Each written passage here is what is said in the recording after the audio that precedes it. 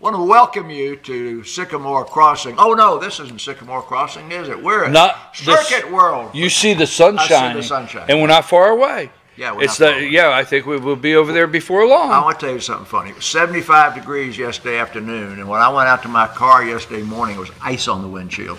So we can go from 28 degrees to 75 degrees in 8-10 hours up here in Blue Ridge this time of year. It's called being pasteurized. Excuse me, I hate to do this on live. Could you please sit up, sir? I'm trying to. I don't mean to do that to you on live TV. Look, I mean, I have to set up straight. All right, now we're going to take the show away from you. What are these on my thing here? Shotgun shells. Yeah, shotgun shells. I am in disagreement with the constitutional carry law in the state of Georgia. Now, I hate to tell you why I am. You know, I have a gun. I am for concealed carry.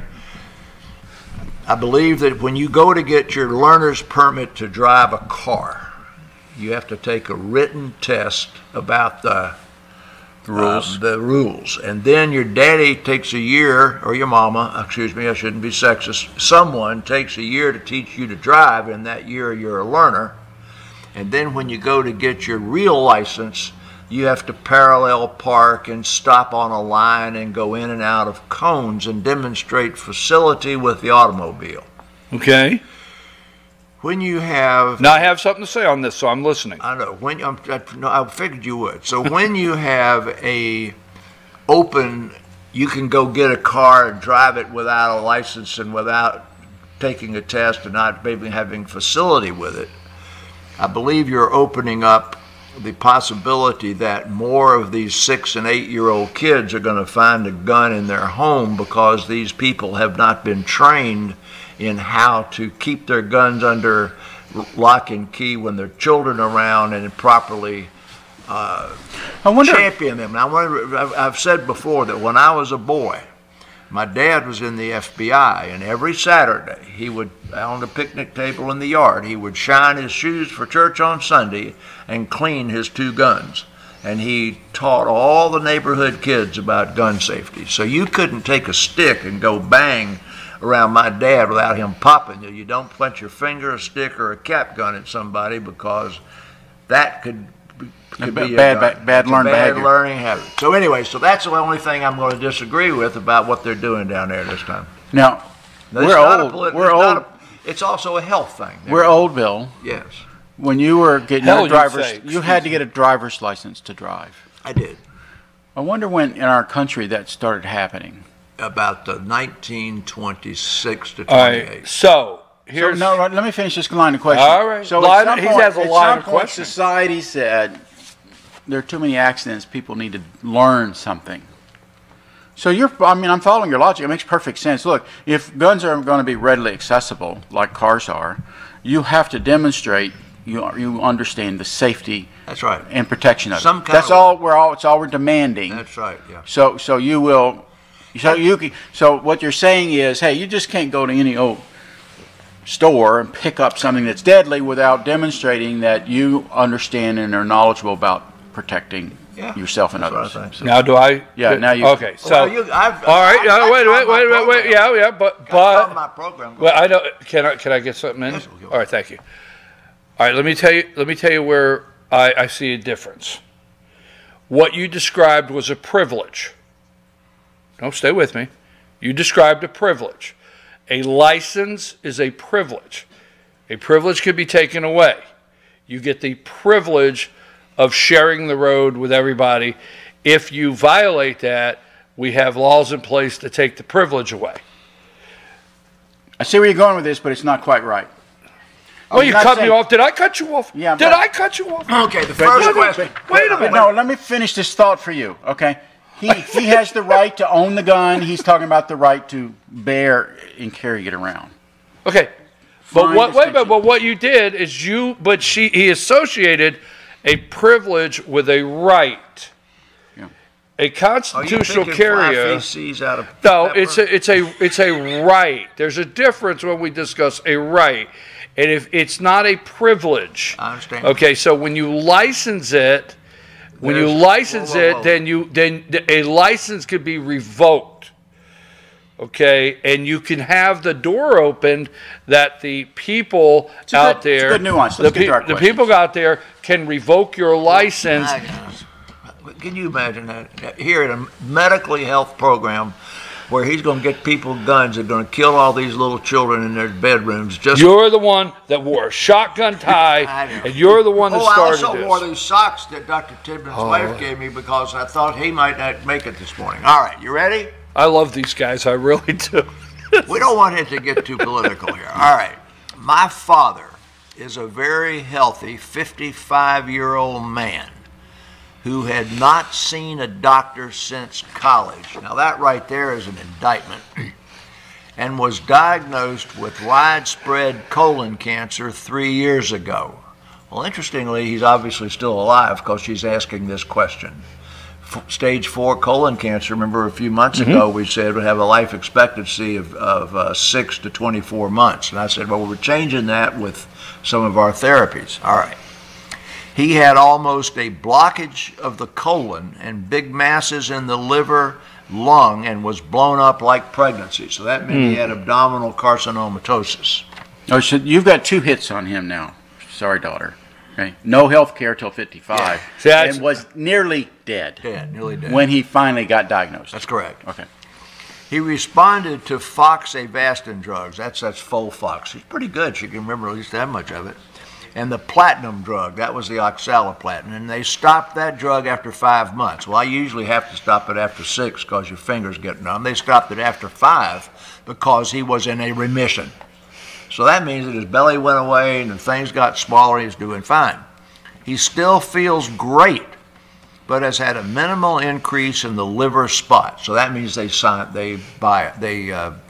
a scan, and they biopsied it to send off for more gene testing. So what that means? Oh, more. That means he had it once before. She hadn't mentioned that yet. His original tumor had no actionable mutations. So that meant that it went to Foundation 1 or Caris or one of those. They tested it for 100 genes, and there were no genes there that directed you to a specific targeted therapy, which we've spoken of here many times. So now he's progressing a little bit, but he feels absolutely good, all right? So we had a guy who's next to dead who feels good 3 years later. The oncologist said there are standard of care treatments that he should change to. So the question is now he still feels great. All of his tumors are gone except minor progression. No X-ray changes, yeah. Minor progression. So he's not sick. He hasn't had any change. It's a test. Now, I usually say we don't treat a test. We treat a human being, right? So under the kind of the things I've historically said, you'd say, well, I'd continue doing this because he's not sick. That's not going to be my advice, I can tell you, okay? And I do want to really point out strongly that you're not being a Dr. F. Yeah, okay. Right. Okay. You're actually watching your patient. You're seeing how they respond, and you're treating accordingly. Yes, and and changing your treatment to getting better or getting worse. Right. Correct. Okay. All right. So he says something might come of the gene testing, but there are no experimental protocols open for him now. So they've looked to see if there's anything that's out there. He also say if the protocols open up, he would be eligible if he fails the standard of care. Now, you remember I used to give that analogy of the guy going out in bow season the week before the deer season opens, and he's only got a certain number of arrows in his quiver, and he doesn't shoot some skinny little doe with all of his arrows first thing in the morning. He saves a couple in case a buck comes by. So you want to keep something in your armamentarium to use if this therapy doesn't work anymore. One of his patients yesterday has got diabetes and his blood sugar's going up, and said, well, if it doesn't go down, Dr. Tidman's going to make me take shots. I heard that yesterday afternoon. It's the next step in diabetes care. All right. So he says if protocols open up, he could be eligible if he fails the standard of care. What do you think of this approach? Well, obviously, the oncologist is on top of it. Ray's already said, I think that's a very good approach.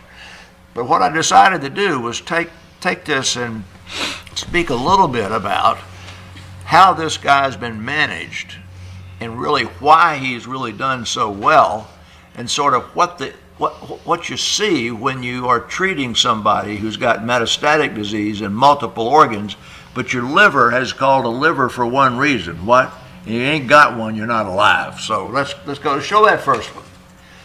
So this patient was diagnosed at the outset. This is a much bigger thing on the TV over here. And this colon cancer down here has gotten into his bloodstream.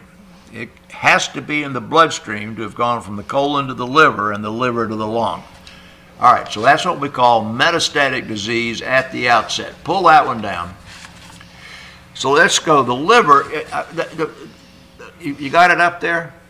I frequently say that in the Bible it says you spread your seed on barren soil, it won't grow. On good soil, you get a great crop. By the side of the road, it germinates, comes up, and is choked out by the weeds. That implies a characteristic to soil that makes it better or worse for letting that seed grow. Well, the seeds the soil that's the best for colon cancer specifically to grow in is the liver, because the colon sits right underneath the liver, right? When you eat something, and they share a bloodstream and a venous collection. Yeah, well, right. When you eat, you that pork chop goes right through the liver first. So right. This is where this blood goes. Well, it was also in his lung. Now, so when you look Bill, at, you made that point above his lung. I want to just put a little check mark on this. It's above and below the diaphragm. That's correct. And oncologists pay attention to that. Yeah. So it's not locally spread. Yeah, it's this is spread through the blood, and it's above and below the diaphragm. Yeah, and plus he was blown up like a balloon, she said. So that means that it was also outside of there in the abdominal cavity. So what's that thing right there? What you got there, BKP? A huge algorithm. Yes, it's Can huge. you see that thing? I can say. I was getting ready to say, wow. Okay. Okay, the purpose of this is it's a huge algorithm. Yes, it is. But as you go through here, all of the little blocks in there are for different drivers and genetic mutations. Okay. To say, when that guy first appeared, which direction are we going to go? All right? But the very first thing at the top says, if this patient is fit, you go in this direction. This says, if he's unable to tolerate intensive therapy, has a poor performance status or extensive comorbidities. So remember now, we're always saying, just like COVID, if you got diabetes, heart disease, you're overweight, and you're 80, you have a bunch of comorbidities. If you're 48 years old and in good health with high cholesterol, you don't. Well, so put up that next one. This is really one of the things we don't talk about much. Read the headline now. Eastern Cooperative Oncology Group performance status. Performance status, okay. So when it said poor performance status there, I'll just show It's like an eye chart. All right. 0 says fully active, no performance restrictions. Okay, that's us today. Right. Number 1, strenuous physical activity is restricted, fully ambulatory and able to carry out light work. Well, I don't know how strenuous we can get, but for our age, we're fine. No, we can't do what he can do, so we're still 0. But if you are sick enough to where you're up and about, but you're anemic enough to where you can't quite do what you did before, that's a 1. Now listen to number 2. Capable of all self-care, but unable to carry out any work activities, and up and about 50, greater than 50% of waking hours. So that's a lot of elderly people at that point. Well, you can't begin somebody that's any sicker than that, any sicker than those 3, and preferably 0 to 1 on chemotherapy with oxaliplatin and big time stuff. So that's what that nuance what you're saying there. These are levels of condition of the patient presenting to you. Right. These are not your instructions of what the patient can and cannot do in their life. No. This is where they are in their life. And that's right. And you take that by history. Right. All right. Now, what's that? Big old liver, right? Yeah. All right. Well, yeah, the reason I put this liver up there, because it's got metastases. All these little white things on that side over there are metastases. But you'll remember I've said that you can take 6/7 of the liver out. and that other 1/7 will, like a salamander's tail, take over function. Well, you notice, I hate to do it to you in Roman numerals, but the liver, as I said before, is divided into different sections. And so this huge section over here, you can see there's plenty of left, and you see there's a little cleft right there. You can pull that down now. So the patient we had about a month ago, you'll remember, we had the liver resected. He began with a tumor in his colon and in the liver, but nowhere else. He got this chemo up for 6 months, and then they resected half of his liver and took out the primary tumor, which was still there.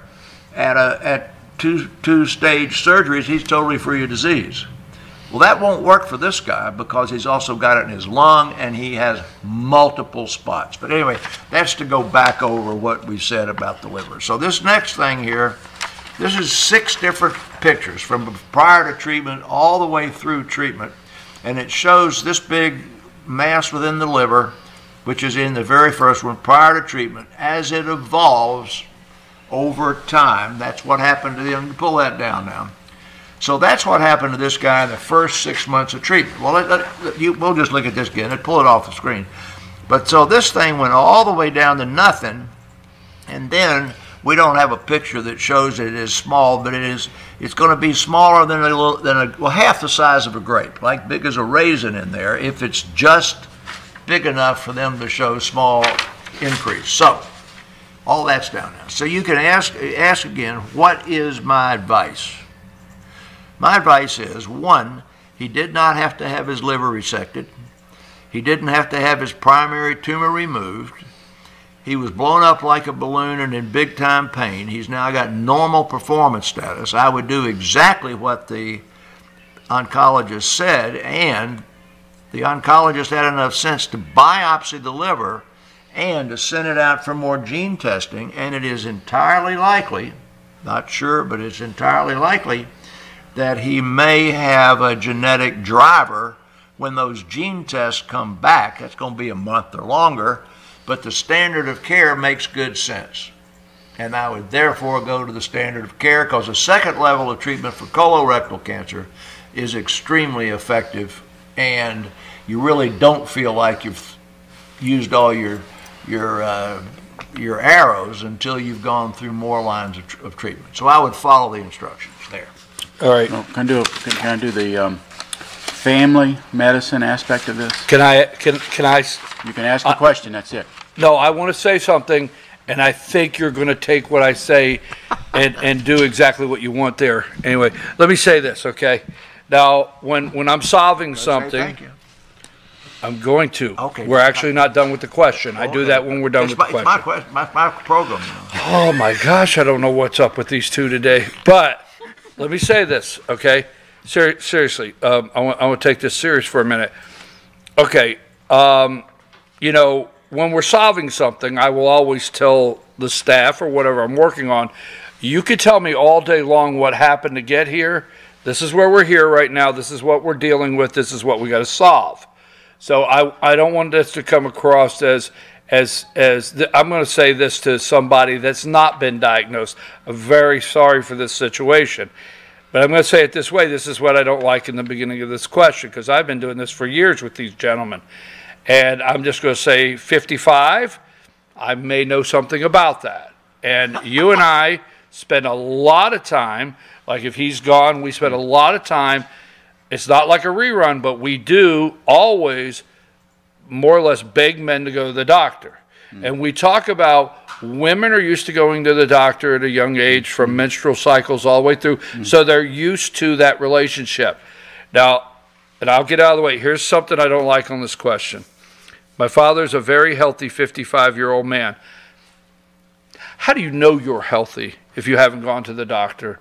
You can't determine that yourself. You can get up every day and feel good and think you feel good and say, I'm healthy. I'm very sorry to say, without going to the doctor, that's not our determination. We can't personally determine we're healthy. And I'm not coming down on anybody, but I'm just saying that. There's a difference between how you feel and how you might be. But we get a question, we get questions all the time, and I'm really not, we get questions all the time, and they start out like this. My dad's very healthy. You know, all right, so here, a very healthy 55-year-old man had not seen a doctor since college. I'm going to ask you guys, go to the doctor. You don't know you're healthy. You think you're healthy. I'm saying this personally from me, okay? You think you're healthy, go to the doctor, let the doctor do these tests so you're not in the situation and it's not too late or too far or whatever. Let a doctor determine you're healthy. Please go to the doctor. Now, I hope I didn't say, did I say too much? No, but I'll nuance it that a little bit differently. When I was a kid, come across a little nicer than I did. No, you came across really nice. Okay. When I was a young kid, there was a movie called Jeremiah Johnson, and I think every young boy man, I'm going to be one of those people. Those people don't exist. Okay, this notion that you go out and live in the woods by yourself forever and that's life is a pathological state that really is kind of romantic, nice movie-like thing, but it doesn't exist. You don't survive. You don't survive. We survive by being social, related, connected people. This fella managed to have a family, stoically, I use that word stoically, put up with unimaginable amounts of discomfort to get to where he was before he got to the doctor. That's right. So he's into an amazing level of self-denial and minimization of his condition. That's your point. Okay. And I can make a point all day long to listen to us and go see your doctor. What I want to make the point of here is that you're in a family, you have a child or a daughter or a friend that you trust, and you run things by them. You say, you know what? My stomach's getting bigger and I'm letting my belt out. Is that a problem? Right? Oh. So, you know, I mean, so be connected to people that you trust. No, I'm talking about, this fellow had serious symptoms. I understand what you're saying. I understand. And now I would look back and ask that, Bill, you said daughter. I assumed it was a son.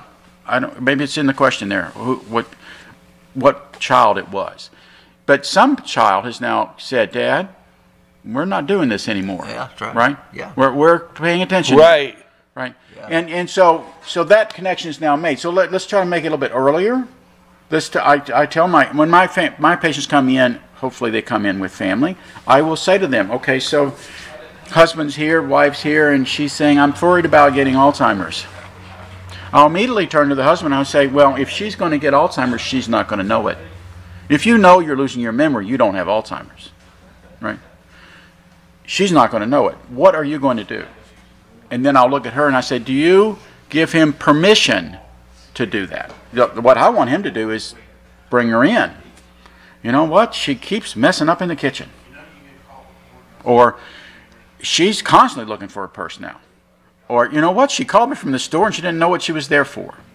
Okay? Uh-oh. So, but I'm serious. There's an external reference. She's concerned, well, Mom had Alzheimer's. I'm at the age where Mom had Alzheimer's. I don't think I have any symptoms right now. And I'm like, well, you're not going to have symptoms. You're not going to know your symptoms. He's going to know them. So I want you to give each other permission to talk about this to each other and listen.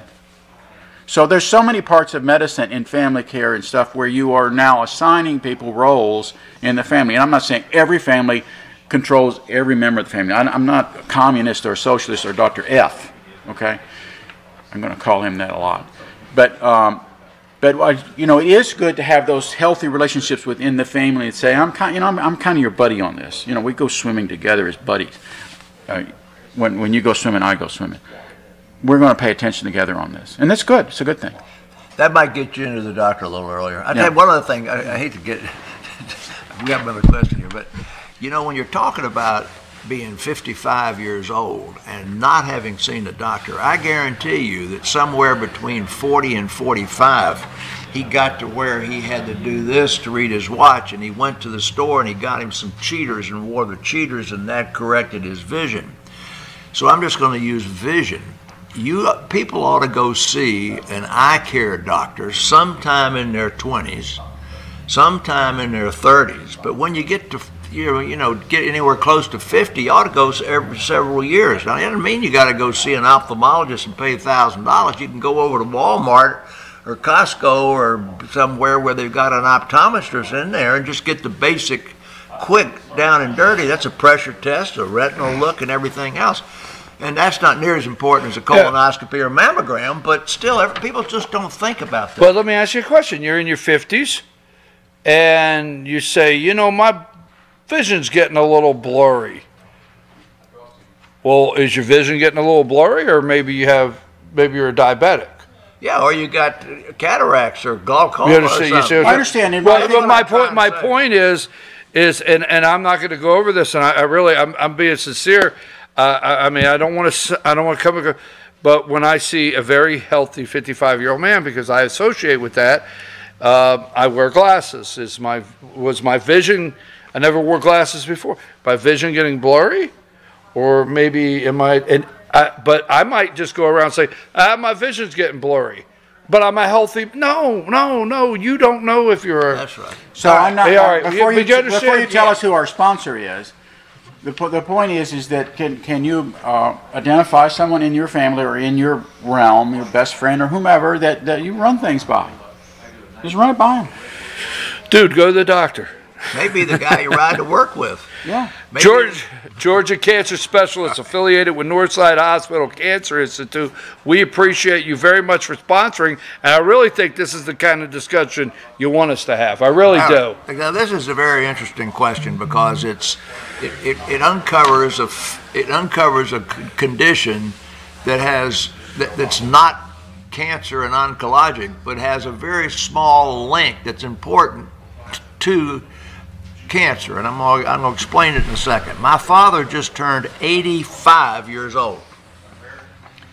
12 years ago, he had angioneurotic edema and was found to have stage 0 chronic lymphocytic leukemia.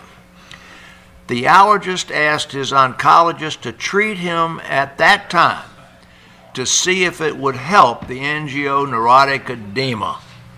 Now, that's a little bit complicated. He did so without enthusiasm, and neither the angio or the CLL has returned.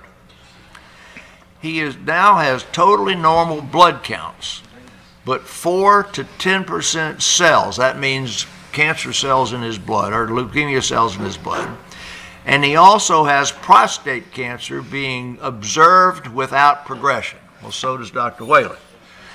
The hematologist says, continue observation. What are your thoughts? Well, obviously my thoughts are to continue observation. So that basically answers the question. But what I figured I'd do is say a little bit about angioneurotic edema. Now, here we go. Guy comes into Ray's office and says, and on his questionnaire it says, do you have any drug allergies? And they put down morphine, codeine, penicillin, ciprofloxacin, and penicillin. Yeah. Well, when he takes the history, the morphine and the codeine is just nausea. That's not an allergy, it's side effects, okay? The Cipro turned out to be that he got myalgia, so that's, you're not going to use it again, but that's not an allergy. But the guy had an anaphylactic reaction to penicillin. He got short of breath and hives and everything. So you'll die if you take that again, all right?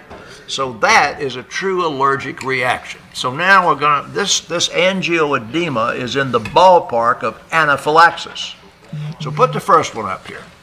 So this is the causes of anaphylaxis. I have resuscitated, not in my office, 2 people with anaphylactic reactions who were dying. One lived across the street from me when I was first year in practice, and she was hanging out her window of the house across the street talking to somebody in the street when she was stung in the lip by a yellow jacket. It was in the spring.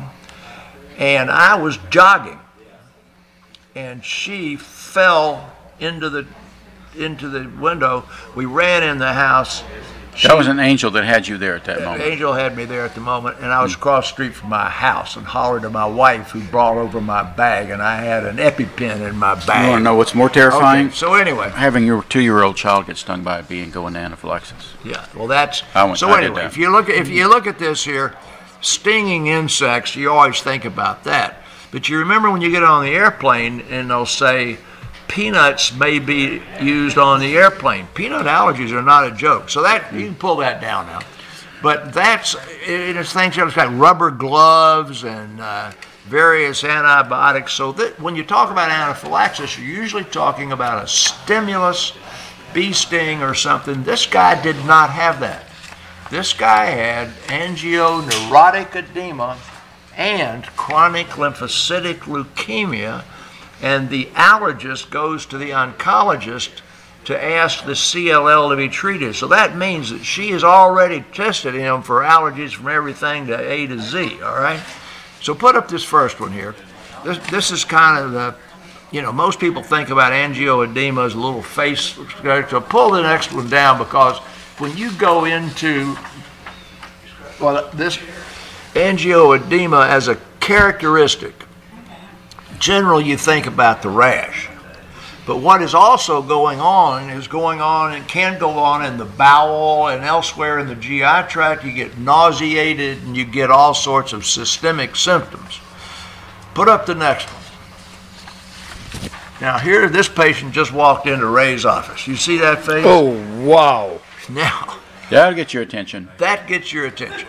Now, Your staff's going to pull you out of whatever room you're in, and they're going to take you into this room. they're going to take you into this room. Now, you're going to immediately, okay, that people got enough shot. Pull that thing down. Ray is going to know this algorithm here in his head, okay? He's really not, because he's going to have to go. The first thing he's going to say, have you been stung by a bee, taking a penicillin pill? You got anything new? Have you had any new medicine in the last couple of days? No.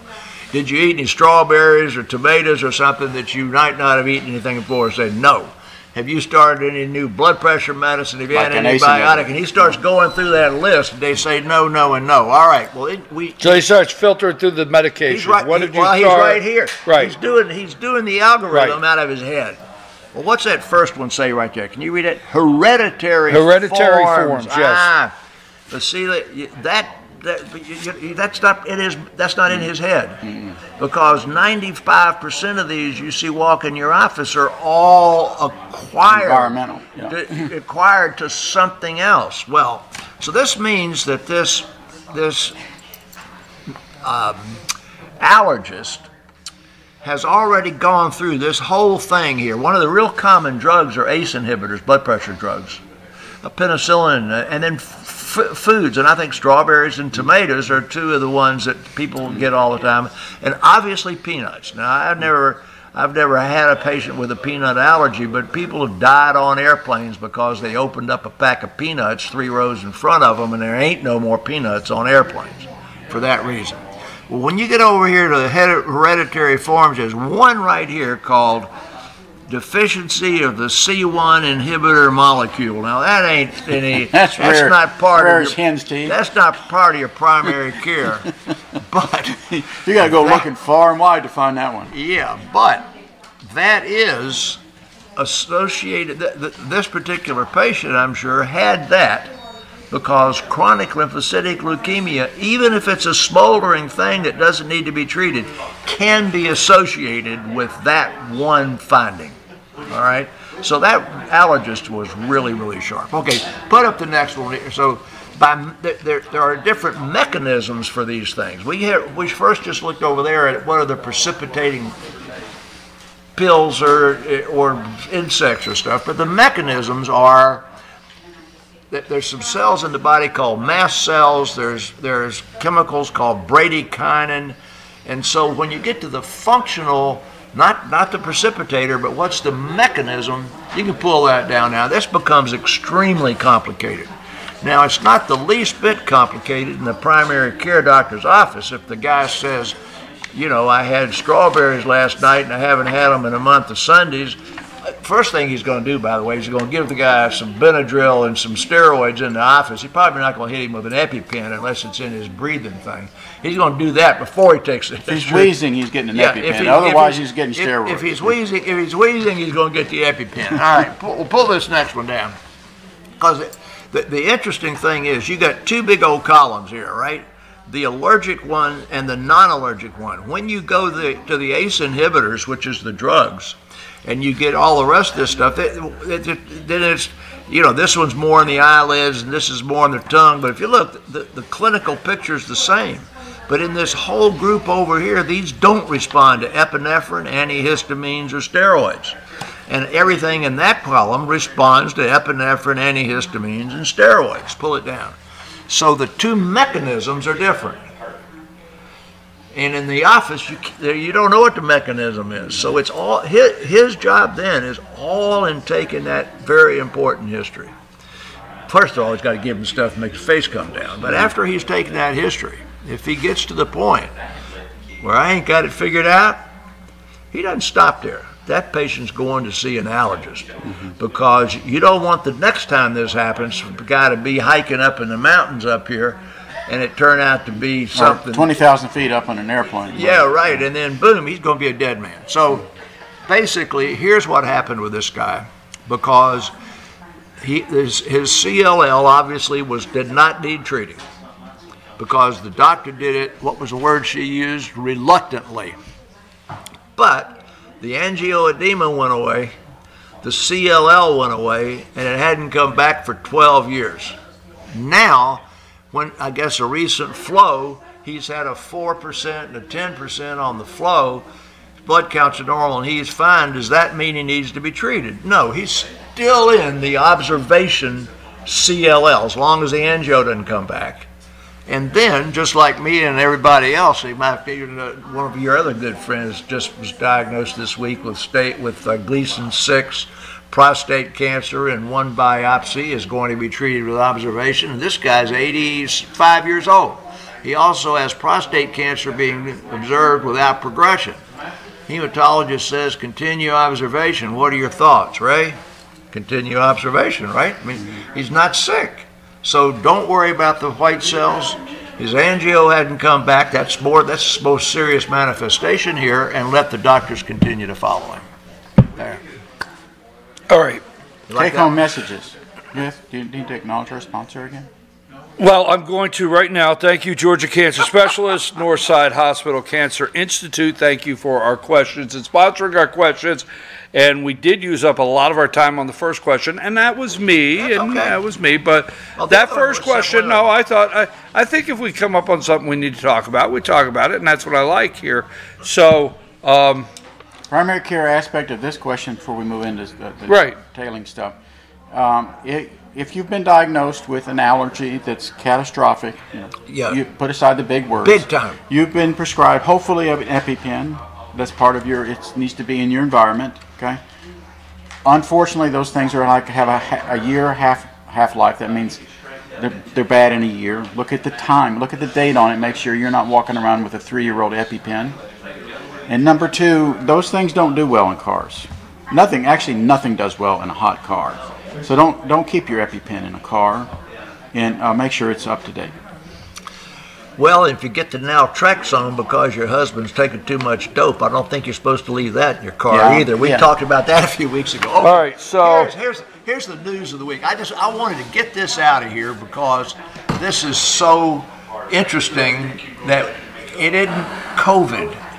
It isn't COVID. Now, you remember last week before that, I mentioned that you don't want to buy stuff. You don't want to go to health food store and buy anything.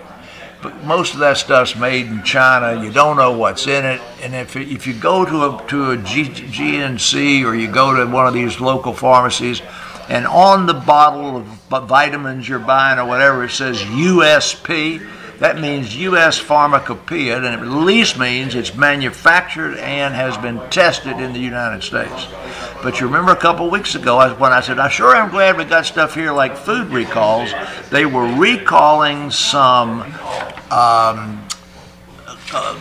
room spray, lavender room spray from Walmart. You remember? No, I don't. Huh. Okay, I said it was just in the news. I said, wait, look here. Was that just a couple weeks ago? Yeah, here's a food recall for listeria in powdered milk, and so that Walmart thing turned out to be really serious. At that time there had been 6 deaths or 4 deaths or something, but this stuff it's a bacteria in it that's extremely rare. I'll bet there are hundreds of cases they've not diagnosed that people just died, and they thought they died. Maybe they thought they died of COVID. But the point is, you shouldn't be taking stuff that's made in blinking China and bringing it into your home and taking it as a nutritional supplement or getting it in the air where people can inhale it, because you just don't know what's in it. There. People always ask me, that's an overstatement. People ask me frequently about this line of questions, and I refer to them as nutraceuticals. Yes, Doc, is it okay for me? Is it stuff. okay for me to take this? And I have a standard response, and it's good for everyone to hear this response all at one time. Okay? Do you need it? Can you tell whether it's making you better or not? But most importantly, are you buying it from a source that's big enough that they're afraid of being sued? Yeah, do you know what's in it? Because it's not regulated. That's what we call them, nutraceuticals. It's quote in the pharmacy world. It's in that part of the market. But the FDA has written off any responsibility for this until it starts killing people. Yeah, they called it nutrition. They call them, and that's why I say nutraceuticals, nutritional pseuticals. Okay, so you don't know. They could be putting grass clippings in a capsule and telling you it grows hair. Okay? That's true. They could. They literally could. It's unregulated. So you need to know that whoever's putting it didn't work, did it? It's not. No, I've tried several. But you need to ask yourself the question: is that whoever's putting those clippings in that capsule afraid of being sued? Because if there's some sort of little mom and pop things that's selling the wife of some doctor up in Blairsville, something you're vaping and smoking, and there's some tiny little person, and they'll put heavy metals in there and tell you it's going to make you smarter. There are people out there that will kill you for money. Okay? Well, you can look at some of these TV ads on the cable channels at night, and it'll say retired chiropractor. And Doctor. But it'll say retired chiropractor, and then it says some big. It's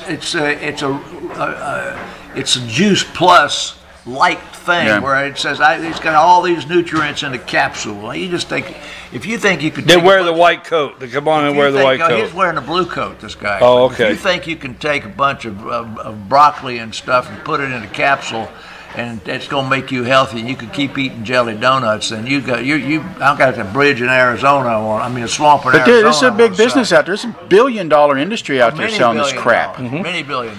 Okay. Now, one of the other things I think is really important here is this got to the fourth item on the news. How does TV action hero Jack Reacher heal so fast? Well, my comment on that is, I think we need to be diverted. And when you want to read a book for a man that'll divert you, you go read Lee Child's Jack Reacher books. That makes like that guy in 24 look like a priest or something. And I don't even care if he heals in 12 hours. You got to be able to read some and have some fiction, and enjoy it. So I'm not going to try and pick apart Jack Reacher healing it quickly, and I'm going to let us keep writing it, or Lee Child keep writing it, and us keep reading it. So you know what we always say at this time on Fridays? What? You got to get to work. You got to find. Wait a minute. Whoa, we're not finished. All right, that's what I'm saying. That's why that's almost like me saying, you know what time it is? 3.1. What is that? 3.1? I don't know. You do too? That's the percentage of tests that are positive, COVID tests that are positive this week. It was 22 4 weeks ago. Last week it was down to 9. I can't help it. You got me confused with someone who cares. It'll be below 5, right? Now, I thought it was what you wanted my PSA to be, but since the epidemic began, the percentage of total tests, percentage of positivity tests for the entire 24 months or longer has been 12.6%. Right. Okay, now there has been one more death in Fannin County. We're at 141. Right. But the weekly average is still 0, and the weekly average of cases is down to 3, and a couple of weeks ago it was 14. So, masks are off. Sunshine's out there. They're not off in some schools, I hate to say. But anyway, masks go about your life. Masks are off. Sunshine's out there. It's chilly in the morning and warm in the afternoon. It's going to be good weather all weekend in Blue Ridge. And please donate blood there. I'm down from 1 or 2 calls a day about possible COVID to almost to maybe 1 a week. Wow. Way gone. I want to put this out just as a philosophical question for our audience to ponder. We were talking in the green room about this. If I had a mom bring a child to me and say, my child doesn't like being around other people, they avoid folks. Mom comes in, yeah. My child is not around other people. Yeah. Will separate themselves from other people. He's uncomfortable being around other people. Okay. Your child's naturally social distancing. Okay. Naturally. Well, I'm going to be working up that child for Alzheimer's or Asperger's syndrome. Okay. Autism, right. Autism. Now, if the head of some large 3-letter agency comes out and starts therapeutically saying we all need to avoid each other and not want to be around each other and to therapeutically social distance, in the future, I'd like us to ask that man a question. Are you crazy?